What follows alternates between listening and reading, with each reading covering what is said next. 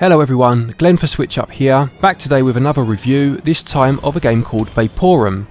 Now this one was written by one of our collaborators, and that was Shannon Glover. Many thanks to Shannon, she's written some lovely reviews for us in the past, so without further ado, let's jump into this one, shall we? Vaporum is a grid-based dungeon crawler RPG with puzzles and live-action combat. I had to do a little research on this type of game, as I had never played it before. Reviewing games for SwitchUp is allowing me to journey into uncharted waters when it comes to games, and I'm loving it. Now according to Damien at Nintendo Life, Vaporum, and I quote, takes inspiration from games like Dungeon Master, Eye of the Beholder and Legend of Grimlock, end quote. But does this steampunk styled dungeon crawler provide a thrilling escape, or does it leave you begging for mercy? Well, many thanks to the developers for this review copy, so now let's find out.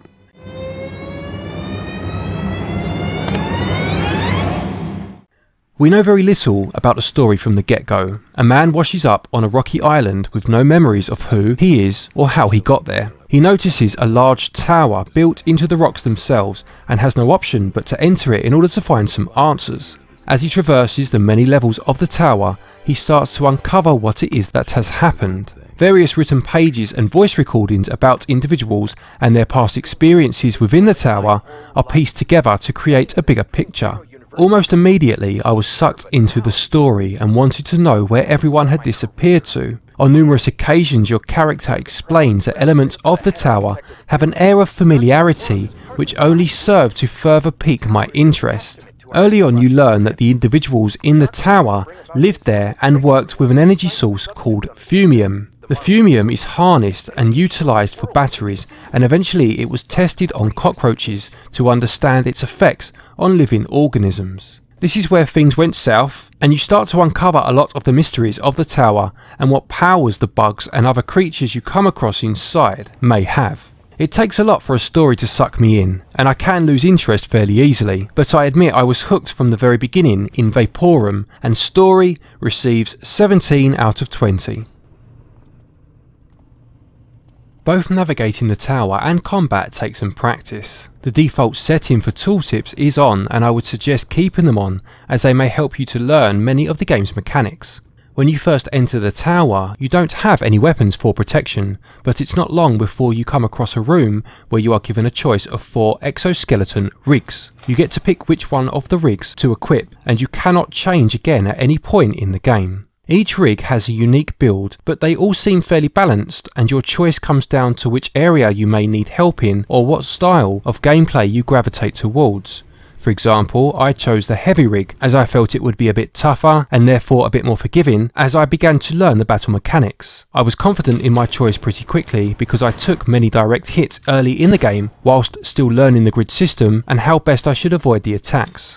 You are allowed to equip 2 weapon sets that you can instantly switch between via the L and the R buttons. I found myself using a one-handed blunt weapon with a shield at the beginning and switching to my pistol for enemies that I couldn't afford to get too close to. You pick up many items throughout the game, including ammunition, consumables, gadgets and gear upgrades. Now gadgets can be equipped 2 at a time. You press ZL and A and ZL and B to activate these, but some are on a shared cooldown, so you will need to plan wisely.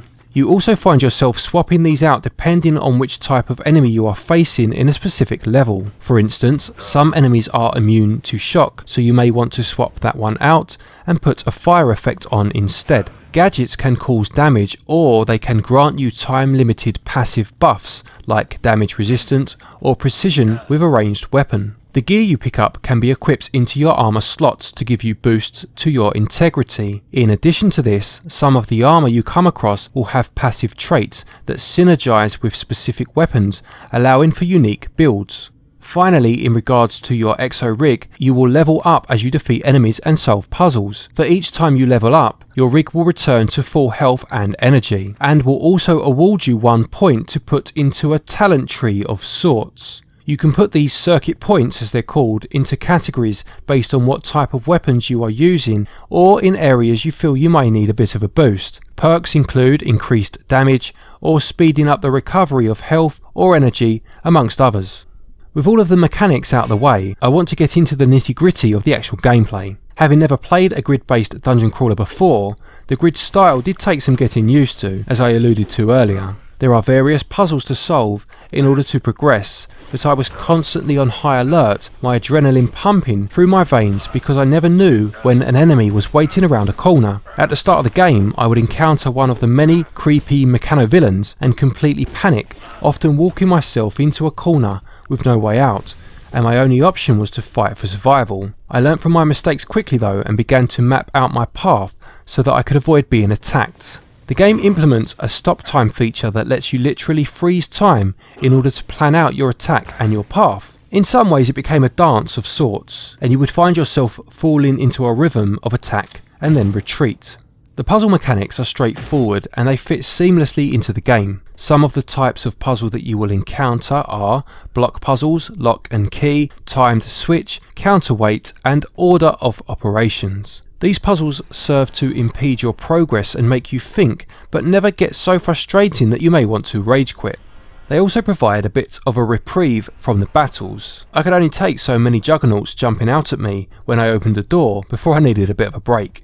Perhaps the only criticism I have of the gameplay is that it can sometimes be frustrating when you encounter multiple enemies at once. Your dance around the immediate platform takes a lot more consideration, and more often than not I found myself cornered out of sheer panic. This was mostly user error though, to be fair. The rooms sometimes felt claustrophobic in situations like this because you can't quite see everywhere. However, if you find yourself overwhelmed, you can change the difficulty of the game in the options menu whenever you desire, and I really appreciated this feature. Gameplay and controls receive 17 out of 20.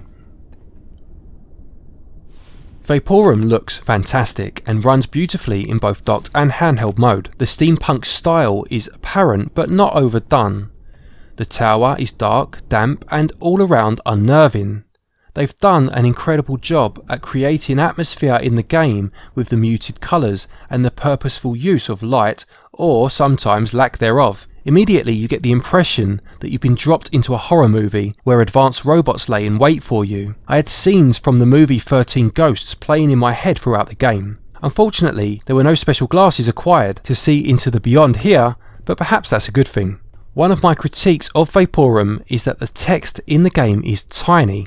Even with my glasses I had to walk up to the television or in handheld mode bring the Switch right up to my face in order to be able to read it. An option to increase font size would have been much appreciated. Another criticism I have of the game is the lack of variety in the enemies and the environments.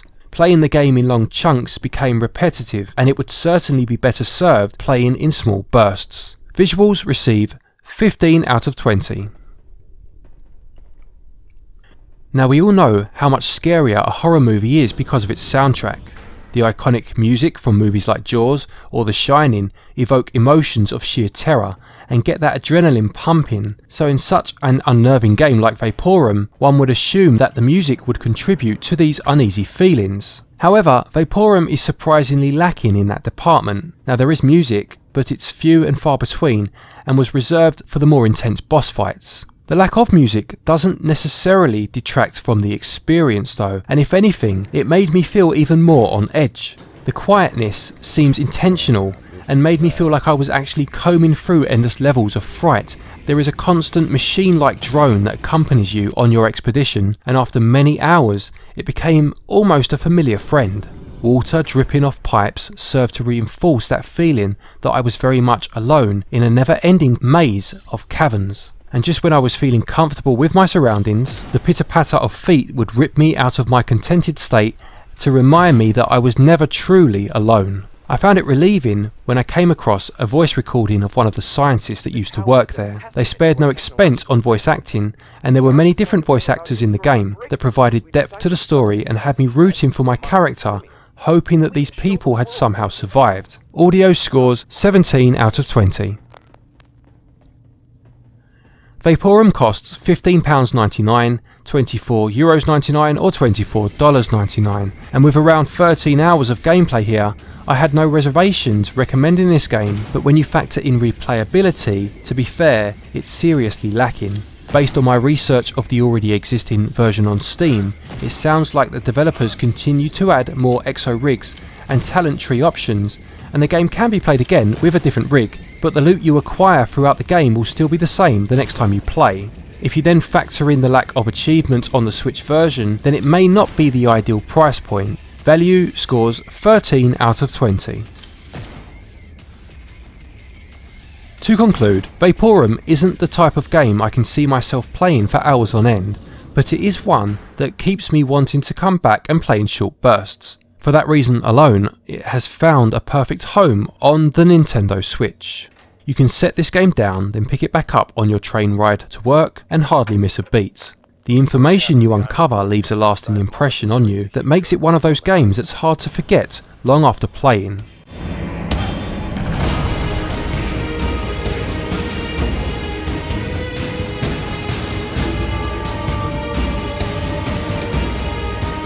Vaporum receives a SwitchUp score of 79%. Well, first of all, I just want to say a huge thank you to Shannon for what I'm sure you'll agree was a wonderfully written review. Please do show us some love in the comments section and leave a like if you did enjoy what you've just heard. A quick thank you to our Patreons, as always, for your continued support, and to each and every one of you, please do keep it SwitchUp for all things Switch all the time, and until the next one, happy gaming.